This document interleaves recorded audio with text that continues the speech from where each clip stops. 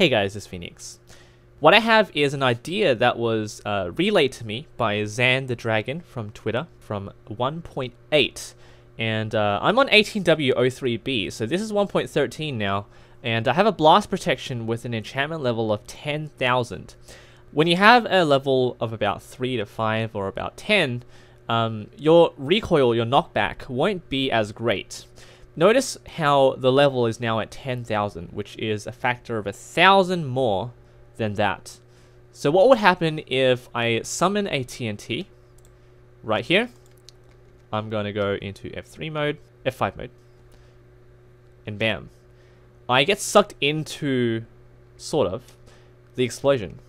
And this was discovered by Zan from Twitter, and he was making, or he or she was making, a mod, so it wasn't really vanilla. So I had my doubts about whether this was truly part of the vanilla realm, but it turns out I get blasted through the TNT explosion. So I have a little contraption over there, which I'll run in a moment. You can see that I've been testing it out a little bit.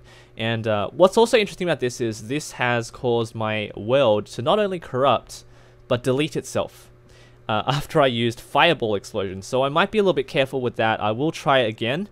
But my game has crashed twice, and it's disappeared from my single-player world, single-player list multiple times now. So I don't know what's really happening here. Maybe the calculations are going a little bit haywire, and it's like sort of accumulating within the chest plate, because you'll notice as soon as I summon a whole bunch of TNT explosions right there on the clock, not only do I get blasted through the explosion, I get blasted up into the sky, and then as I fall down, I get blasted again, even remotely far away from the TNT. So I'll show you one more time. I'll jump into it. And yeah, so the closer I am, the further I get. In theory, if you think about it, it is a little bit of a logical scenario. Okay, so just to give you a tip on how to run these commands in 1.13, notice how I don't have the amount anymore, and the NBT is now stuck to the item. So if you guys did not follow or have not been following the 1.13 command updates, this is exactly what you need to do now to give yourself an item with NBT. So I'm going to summon a Fireball right there. Explosion power of 1 won't do anything. Explosion power of 2 is roughly the same as a TNT explosion. So I get hurt, but and I get pushed towards the explosion. Explosion power 3 is when things get a little bit crazy.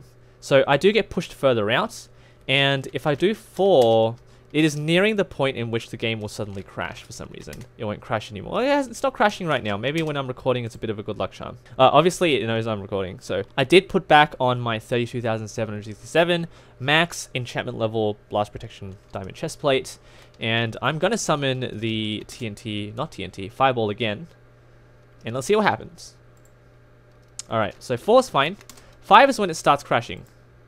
There we go. Yeah, my game has crashed. And I don't know why. Sometimes it happens like 1 or 2 seconds later. You're seeing a black screen right now.